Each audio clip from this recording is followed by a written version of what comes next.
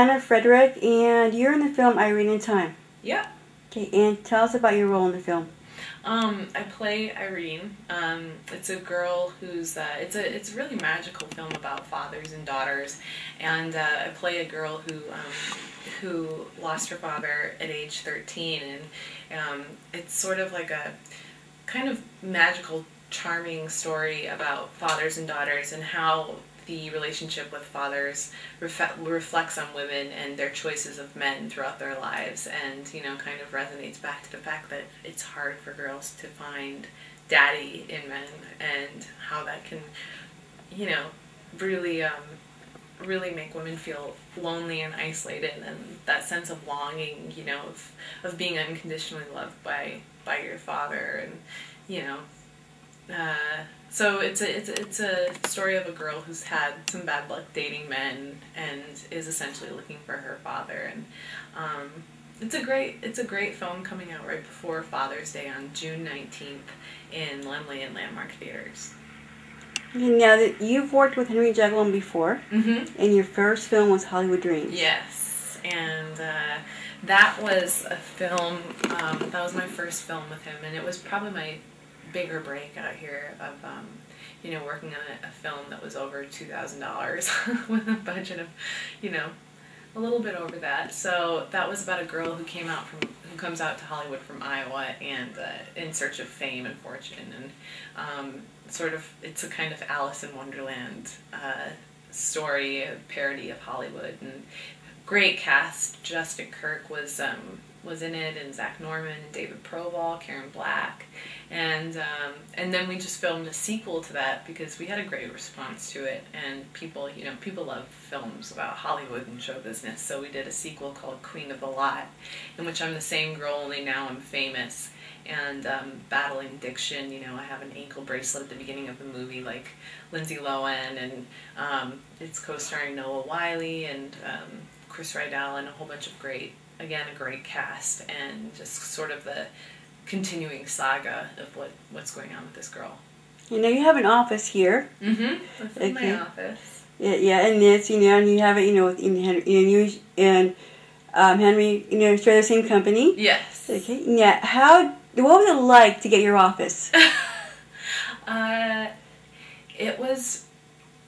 I didn't really know what to do with the space because it's kind of small, and didn't know quite how to decorate, so went straight to Shabby Chic, although I probably, I'm not trying to promote them because they're going out of business, but they have great stuff, so I just wanted to make it cozy, casual, girly, flowery, and a little bit intimidating because it's like I've had apartments this size, so it was a momentous occasion. Yeah, it's like, oh my god, I can imagine your first day. This is my office? Yeah. It's so cool. It's so cool. Yeah, okay, now we're talking about Project Save Our Surf. Okay, we interviewed you back in April. Okay, tell us about the progress you've made with Save Our Surf. It's been really amazing.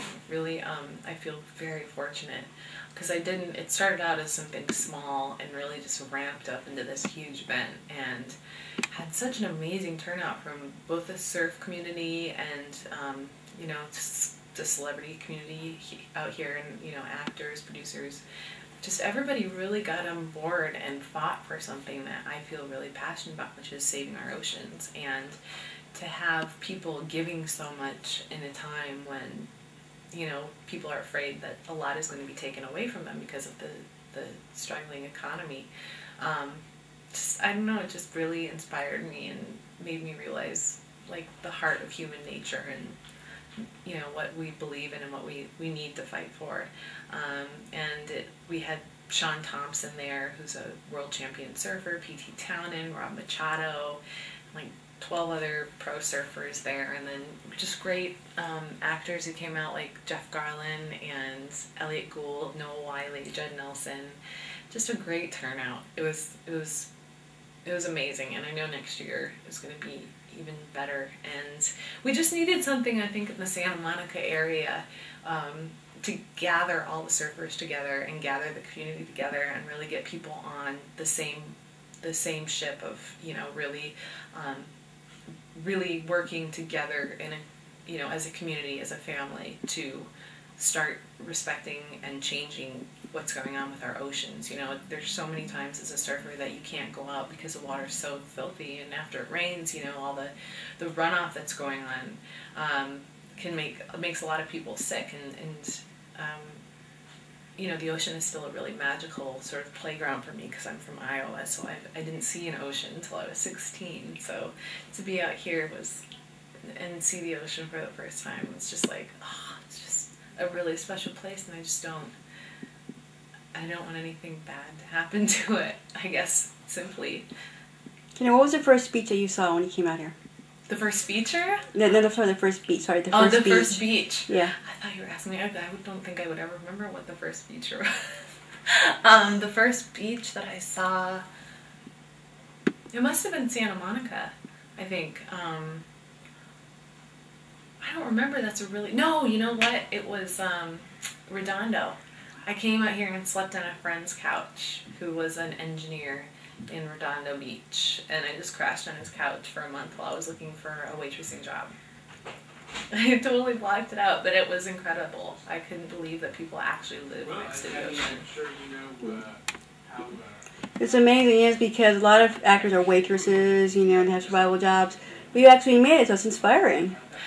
Yeah, after a lot of waitressing jobs, after probably, I remember I was driving out because I received a word from the Method Fest, which is Performer to Watch, which was really cool because I remember like my second year out here auditioning with Monologue for Method Fest, because actually they were offering a speaking role in a Henry Jaglom film, and I didn't know Henry at the time, and I just went randomly and auditioned with like 400 actors to try to make it through the finals of this monologue, or of this competition. And I remember I didn't even make it through, you know, like the first round elimination. So anyway, so I got Performer to Watch award for 2009, right?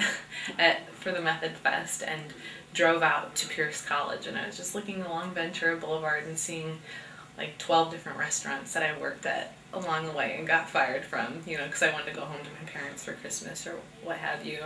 And it was just inspiring. You know, when you're out here long enough and you work hard enough, as you probably know, there's just a sense of, okay, I put my time in, I deserve this, you know, or at least I deserve a chance, or I deserve, you know, I don't know, you just stop apologizing, I think, for who you are, and you just start accepting who you are and where you came from, and it's great. I mean, knock on wood, I think you're always afraid as an actor that you're gonna wait tables again, and you might, and that's just something that you're prepared for. And have nightmares about. Okay, now you're going to be in a play called A Couple of Chicks Sitting Around, a couple of white chicks sitting around talking.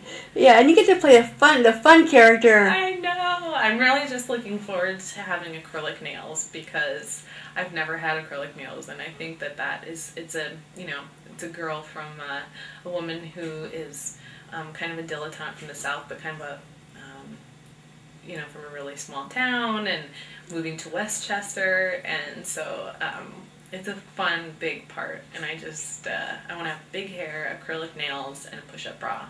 I love it. Have a good time.